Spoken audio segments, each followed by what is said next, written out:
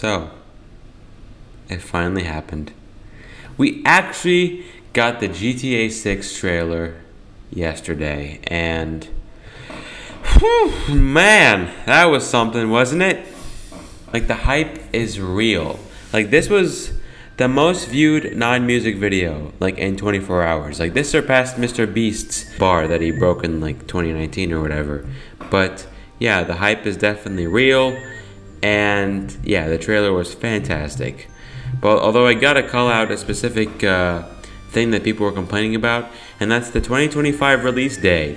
Well, let's look at Grand Theft Auto 5, for example. The first trailer came out in 2011, and the game released in 2013. So, knowing GTA history, it was expected. Like, I know that most people who really care about this announcement are hardcore gamers who want to have a very good game. Which is, by the way, this game will be very good, okay?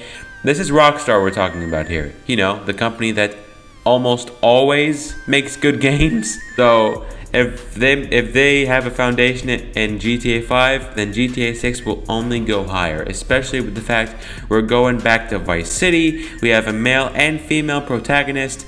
The graphics are unbelievable. There's funny references. There's a social media feature. Like, this is going to be insane.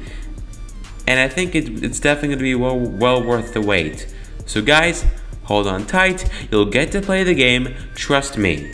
And I promise you, it will still be at the $70 price tag. Mark my words.